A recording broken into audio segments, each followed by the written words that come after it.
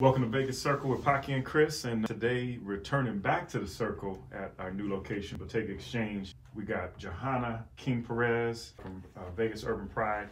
We also got Miss Nicole Williams from Setlight Images. They're actually the production company. So guys, welcome back, man. Happy to have you guys back on. How you guys doing today? Man, great. Y'all been running around the world, so promoting and doing your big event. Yes. So you guys got the event coming up October 18th through the 20th, I saw, so in Vegas. Where are you guys going to be doing the event at? We are on the Strip, Hard exciting. Rock Cafe for 2 whole days. So we're very excited about that. Yeah. And then we're at a Democracy Prep. And that night we're at a kind of iconic. So Okay. It's a big one. yeah, that one right there, the finale party is something to go down in history for us right now. That's what's up. Okay. The listeners in our audience, because we had you guys on before, of course, but now we're down to the nitty gritty on the timing. Kind of just talk about Vegas Urban Pride, why you guys started it, and and just the whole background. For the summit up, King reached out to Set Life Images. Actually, with my company was referred to do a flyer for a stripper party. Pride weekend. Got you. I knew she was going to say. Oh, so that was last year. Last year, yes. I was referred by Melissa Benz to contact King about her hosting a stripper party and a possible new client for a flyer. Got it. Okay. That's how y'all got started. I didn't Right, know that. yes. Yeah. Y'all didn't share that before. Right. Okay. Well, not a lot of people know how it all came about because everybody thinks it's a 3-day festival. So it just started off like that. Yeah. That definitely wasn't my idea. My idea was just one day. Got it. I had 2 people in mind. I had an original dancer by the name of Dynamite. Shout outs to him. He's in LA. He's basically been in the scene forever, my whole career. Okay. And I knew that I wanted to do a crossover with the straight community. So Melissa Benz has been a model that I've been watching the whole time I've been in Vegas. So those were the only 2 people that I had in mind when I wanted to do this. Got it. And you mentioned a little bit about bringing the straight and gay community kind of together. Can you talk a little bit about that and kind of elaborate? Because a lot of people, when you hear Pride, they think, you know what I mean? So you don't know. And I think that's the main thing that was in my mind that triggered something in which I didn't want to let her walk away from the situation because I knew that it was a need. I'll give you a little background history. I've been in the club industry for over 10 years plus. So a lot of people that I've been dealing with, I've went to different states, looked at how events were put together and how separated certain things were. And me dealing with people, I would get them saying, well, yeah, we'll do this, but is it a gay party? Or yeah, we'll do this, but is it a straight party? And my thing was, I like to party. I like to have fun. I like to drink and see new people. So I don't look at it like, is she gay? So that was the party. Right. Where is the party? Who is DJing and who is entertaining me? Because that was the only factor. And the energy being right. Right. Yeah, because I went to one of y'all's events, man, and I didn't know what to expect. All the energy was right. That was my main focus with creating Vegas Urban Pride, or Block Party as it was called back then, is to unite both sexualities, as you say, and say, hey, if we close our eyes to that, can we actually party and have fun? And last year was very successful. With that, what are you seeing like a year-over-year growth compared to what it was last year? Is it double, 30%? How are you factoring that in? Wow. That sounds like a property management year over year. You got the analytics. You're trying to buy my company right now. What's the projection? You want to hear the return on investment. Right. Shut up. That's good. Right. If we are looking at it that way, I would say that the elevation has skyrocketed. We went from shout outs to my bros and Undisputed bike set in Vegas here station. That's where we started off Vegas Pride. It was really on a block, on pavement, unleveled pavement at that. So it's a 3-day event this year, right? So what will people expect? So Friday, Saturday, Sunday event, if I was looking correctly. What's the first night? Because I saw you guys got, what is it, the meet and greet poolside party. You got from the annual charity, which we can get into a little bit. So First day Friday you night, can what would people expect? All right, so how it goes down is at the host hotel. It's OYO Hotel, formerly known as Hooters Casino. And this is the first place that you can pick up your weekend passes, come down, get ready, check into the hotel, and vibe with us from 2 to 6 p.m. on Friday. So we got Jim Beam as a sponsor for the pool party. From there, then we go to Exotic Night. Which is Friday night also? Friday night. Okay. Yeah, so the pool party hosted by Chicago, Trina True Love, King, and Zarilla Bacon that are going to be there. And then we go that 9 p.m. the doors open at Hard Rock Live Cafe. The Hard Rock Cafe, which is on the Las Vegas Strip, on the 3rd floor, is where Pride Weekend's main That's a crazy view too. Right. We went there before. Yeah, Me and Chris went there before. That's a nice view. We have the whole 3rd floor. We have the That's whole what's 3rd up. floor. Okay. Newly renovated. It's beautiful. Doors open at 9 p.m. Our exotic night is being featured by City of Doms. Sure. They're a traveling exotic entertainment company that are going to come deep. That Saya's hosting that event. Saya's a musician, right? Yes. Okay, yeah, I was looking her up. Yeah. She's LA? from Sisterhood of Hip Hop. Oh, yeah, I see you guys got a lot of support. Yeah, I saw a lot of people on. Yeah, there's a lot of people coming down. There's a lot of elements. There's a lot of layers to Pride this year. Yeah, what we did do is last year, it was our first year. So we had to listen to the streets and see what they wanted, what we could change that was, you know, in our power to do so. This is what I wanted to see. It's the charity basketball, drop your guns, pick up a ball event. I know we were talking about it too. Yeah. What is that all about? That is a event that really touches home with me. Sure. It was originally created in behalf of my mom that was killed. Oh, I'm sorry. Yeah.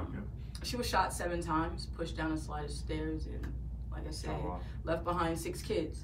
Wow. So I understand that there's grandmas and mothers that are taking care of kids without, you know, all the help, all the resources. Wow. And sometimes they don't have time to, you know, tend to the kids.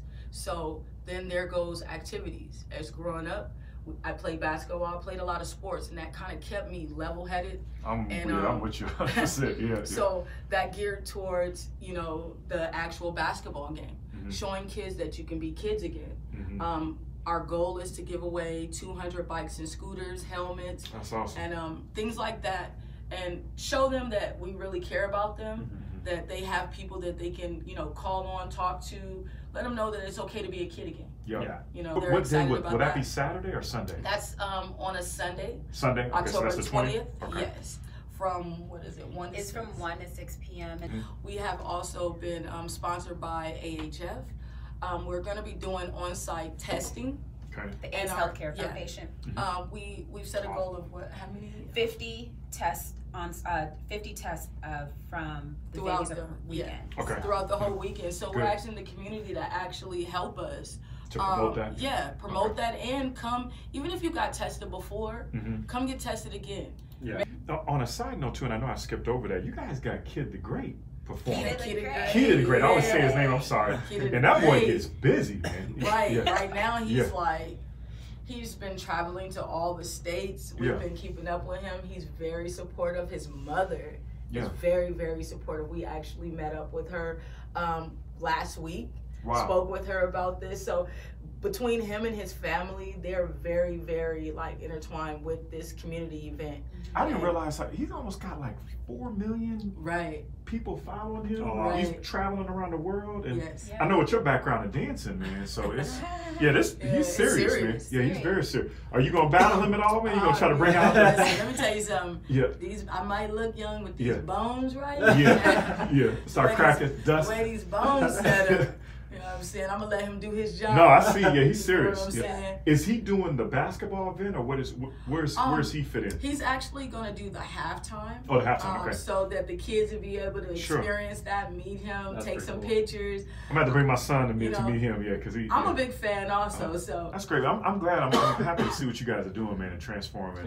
Transforming it into. Us, we're happy about you guys. Yeah, we're trying. We're killing it, man. We in a new office. Y'all gotta see this place. Appreciate that. Y'all hearing us us right now, but y'all gotta actually come down here and check out the new place. This couch that I'm sitting on right now. I'm like, I'm plush. Yeah. It's plush in We here. thought it was too comfortable. We I sat over there ready to fall asleep. Right, It's good. We made it comfortable for everybody. It got us leaning back, like it really feels like home in here. It always has felt like home coming to talk to you guys from the very beginning. You guys were one of the main podcasters that actually wanted us to come in and wanted to be in the midst of us from rock bottom. It was us just actually talking about what we wanted to do before it even happened. So you guys had faith in us. So we really appreciate it. We still do. Guys, we see the growth and opportunity. We see it, and you know what's funny? I mean, Chris and I, we've known Nicole for a long time. Yeah. We didn't even realize what was happening. We got to give a shout out to Letitia and Angel with Live to Give. They're great people, and they were able to connect us.